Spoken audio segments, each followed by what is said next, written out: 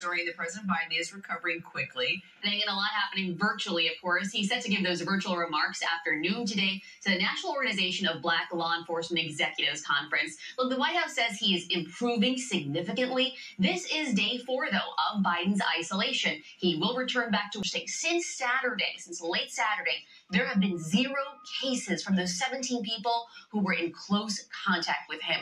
His wife, of course, the First Lady, is in Delaware, and Biden is working in isolation. He had that very busy schedule, though. He was supposed to be traveling the country this week. He wanted the optics of him traveling, tackling those big issues. That's not going to happen. Inflation, of course, being one of them.